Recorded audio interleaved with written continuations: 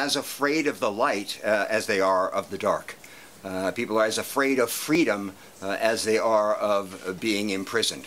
And a lot of us on the spiritual path, when we start to glimpse what liberation might look like, shrink back to our, to the familiar confines of our life. We don't move toward freedom in the same way that we don't often move toward truth, because it forces us to change. It forces us to move out of the status quo into the unknown.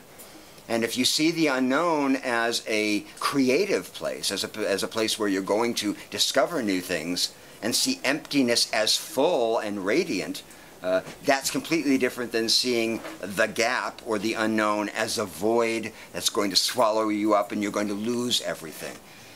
So the fear of freedom and the fear of liberation and the fear of the light, in my experience, is as strong as the fear of the darkness. It's easier to hang out in the dark and feel sorry for ourselves, or tell ourselves that it's not possible, that we can't make a change. It's admitting that we can change and that we have choice. That's the true challenge. So that has been my experience. Thanks for that question. It's great. Thanks. What I would say is that without death, we wouldn't need spirituality. Without death, we certainly wouldn't need religion. The reason for religion comes from the awareness of our own extinction and not knowing how to deal with that information. I mean, we're the only animals on the planet that know we're going to die. And coping with that knowledge throughout our lives is grueling.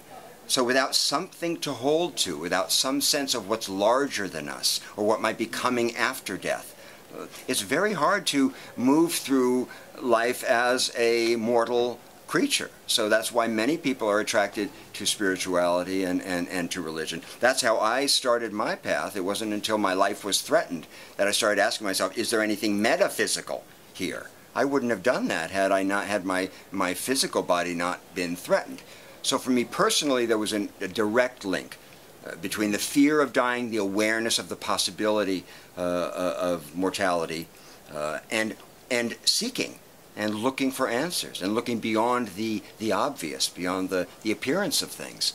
That's what death encourages us to do. It's a great teacher.